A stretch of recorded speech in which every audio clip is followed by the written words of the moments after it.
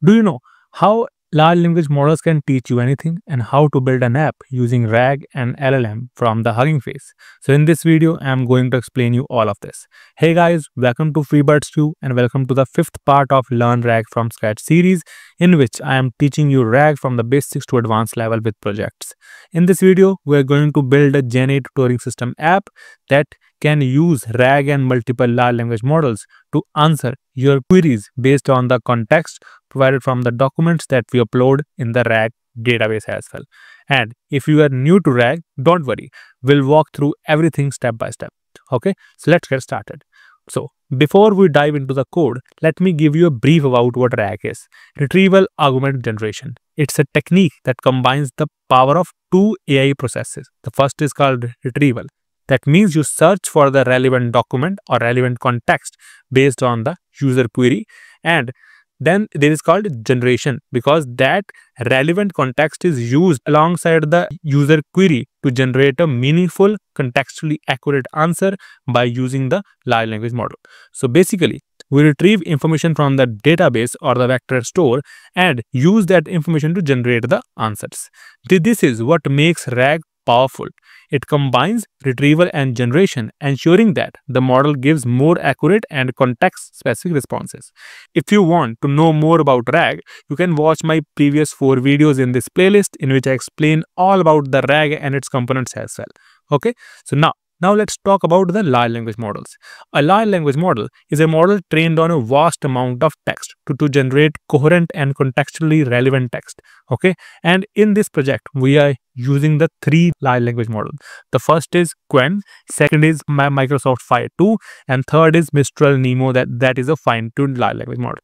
Okay, so now let me give you the project overview here with problem statement. So this project is a chatbot application that enables the users to ask questions and receive context-based answers. It uses RAG plus ChromaDB along with the large language model to generate the personalized responses. And users can use multiple large language models because it uses 3 LLMs there, and it can choose the topics that they want to learn, and along with they can reset and download the chat history as well, and also view the model configuration and change the model configurations from the sidebar of this app as well. Okay, so now let me show you the components of this app. So first, for the data preprocessing, we will be using Python and the LangChain splitter or chunking strategies, and for database we are using the ChromaDB, and for the embedding model we are using open source HuggingFace embeddings, and for large language model we are using the 3 LLMs. Okay, and for the external data we are using RAG that builds the retrieval chain from the ChromaDB to LLM that provide the context. And then for the interface we are using the Streamlit framework. Okay, so now let me tell you how this app looks like. Okay, so see, this is how the apps look like. It has multiple features in sidebar that you can choose and use accordingly, and in the chat interface you can ask your questions and it will keep saving them in the history as well. Okay, so now let's create this app. So let's dive into the code and break it down step by step. Our project uses Streamlit, LangChain, ChromaDB, and HuggingFace Transformers to create this whole app. Okay, the first thing is setting up the libraries and environment as well.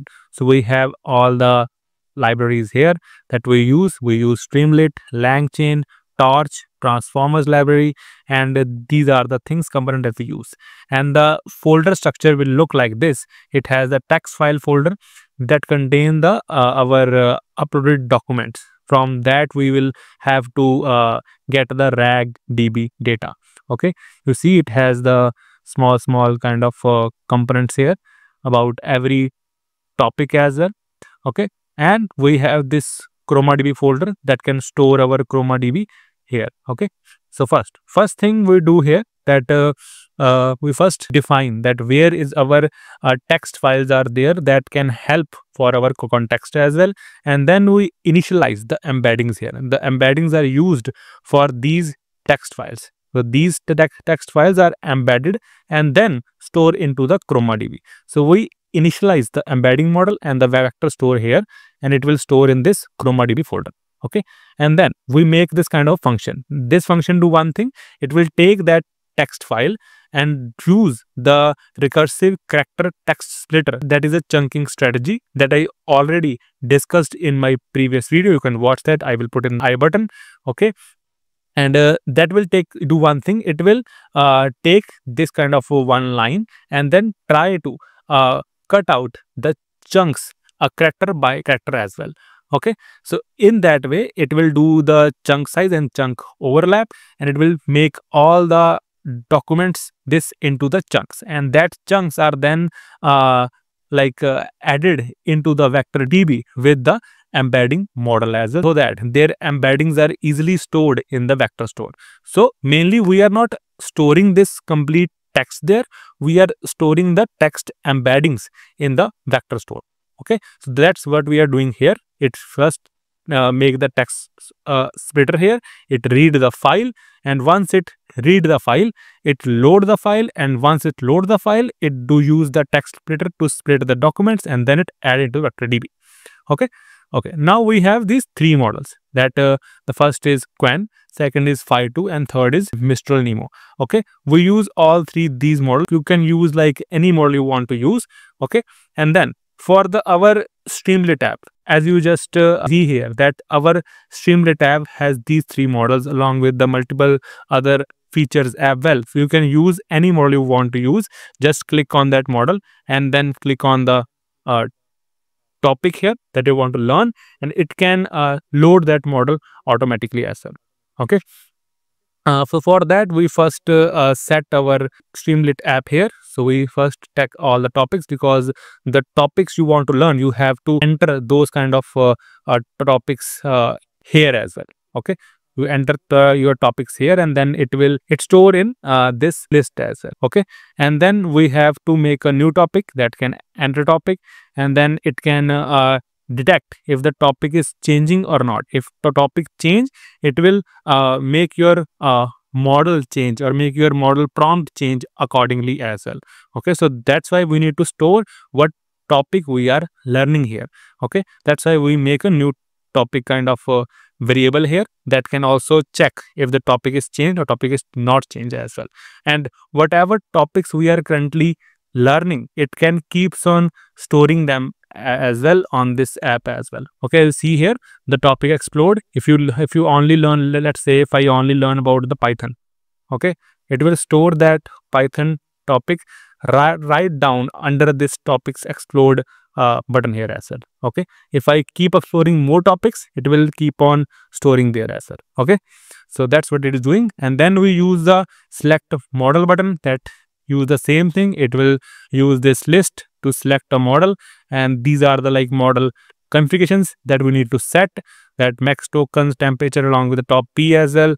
And we have to use latest language. If this works, you can use. If not, you can don't use it as well. And then we use these three files for our RAG vector DB. But if you want to use multiple files, and those files are directly from the app, you can use it right down here. You can drag and drop here your file, and it can work in the same way. It can first store that file in the same kind of directory as well, and then it can use this same function that load and chunk your document and store in the vector DB. It can use this same function to store that file into the vector DB as well. That's what we are doing here. Okay, and this is our upload file button here that we build with the help of Streamlit UI, and this is the rating button. Okay, and these are the like flags that we need to check, because we need these flags, because whenever we need change something in this kind of sidebar, our model should not get run each time. Okay, so it should run only once whenever we select a model there. Okay, so it should load once, and it should run only when we ask a question. It should not run or load when we change anything there. So that's why I need to keep these flags as well. Okay, and this is the model show info button. Reset chat history is there, and download chat history function is also there, that can download your chat history in the text file as well. Okay, And this is the load model function, that whenever a model name goes there, and it can load that model for you. Because we are building a RAG QA chain here, so we need it into the text generation pipeline of form as well. We put this query pipeline to and build our QA model. Okay, so that QA model will help us in our retrieval QA chain, and we pass that QA model here and pass our vector store also here as well. So that build us the retrieval QA chain completely. Okay, now we build our Streamlit UI with the help of this, and it will like just write down this headings there, and also put our ask a question user prompt here as well. And you see that why I create those all kind of flags above. So these all flags are used here as well. If there is something in the user input and these flags are all true, only then this thing will get run. Okay, otherwise this thing will not get run. So if I change something there, okay, then this flag will not run because I don't enter anything here yet, or I change anything here yet as a, okay. And for that we first get the retrieved documents from the vector store by using the similarity search based on the user input, and we make it a context, and that context is directly passed into our prompt. So here I write this prompt as well, and here our topic goes, that whatever topic you enter here, that we pass down from here as well, the new topic, it directly pass down here, so that it will specialized in that topic only, and we get our context, we get our question, and it will generate the answer for us. Okay, and that answer will be shown. Okay, so that's how we build this whole kind of app. Now let me show you that how this app runs. Okay, so first thing, we select our topic here, and I just write here what is Python. So when I click on enter, this app will start in running. You can see in this terminal as well that the app is currently running here, and it will show the answer right down here as well. Okay, it will take some time to generate the answer because it is not a chat API that we are using, it is a HuggingFace large language model here as well. And the QWEN is a small language model, that's why it takes less time to run. But if we are using multiple other models, it will take some more time to run as well. Okay, and as you see that the answer is coming down here. So here the answer is completely here. The Python is a high-level language developed by the Guido and Rosem in 1981. That's how it answers the question. And if we change the topic here to machine learning, let's change this into machine learning. Okay, then you see this part will never run again.